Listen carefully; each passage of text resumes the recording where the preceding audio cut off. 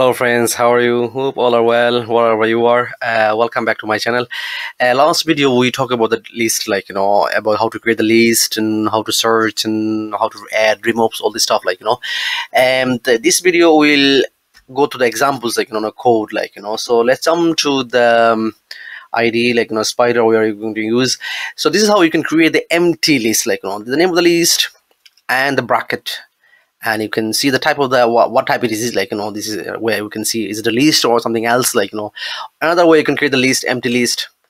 with the first bracket, and if you run this program you can see the class are list type.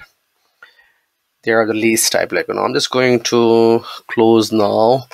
Let's jump to the next, how to create the list within the items, this is how you can create the list with items, so here's int items, just put the number 1 2 3 4, anything you can put, is number, and with a string value we need to put, a quotation, either a single quotation or double, so you can either way you can stick to one, either single or double. And so if you want to see, the print items, let's see this print, this is how you can see a list with items when you're creating the list, and if you want to find anything, what's the length of the list, very simple, just put the length keyword in front of the name of the list, and you can see the length of this list. Its length is 4.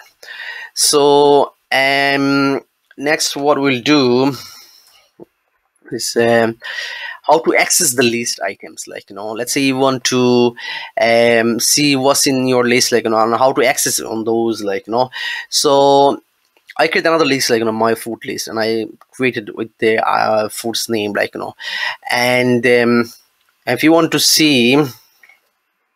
what's in there, the 0th positions or number 4th positions, the number 4th position is there's no number 4th, you see 0 1 2 3, and you can see it will show the error, there is nothing in the number 4th positions, the apple is in the 0th positions, let's see if you want to see what's in the number 3 position. We will show the cherry, it'll show the cherry, and finding the specific item in the list. If there's a list item, let's say number 5, anything in there,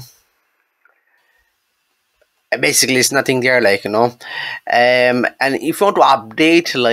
list, let's say if you want to put the watermelon in the position 3, so the cherry, instead of a cherry it will be the watermelon, and I am just calling that again, on my food list, and here is how you need to create the update, the name of the list and the position number, index number, the 0, and then you put the name of the whatever they want to put, so if you run these, and you can see this apple, banana, orange, and watermelon. Now my food list now is printing, because it's updated now. And you can also create the valid list without a comma, but this is not the fancy way, for readable purpose, it's always nice to put a comma, so if you see, if I run this, and you can see it's showing, list is created, but there's no space there, everything is together, and one more thing is very important, if you forget to put the end of the bracket, it will show the syntax error, even the ID will show you the unaccepted, the code is not right, you have to put, ending bracket, sorry, the bracket, ending bracket, then you can see, so these are the, we'll go through more about the list, another video, so I hope you guys enjoy, please do subscribe my channels, and see you in the next video. Thanks, bye bye.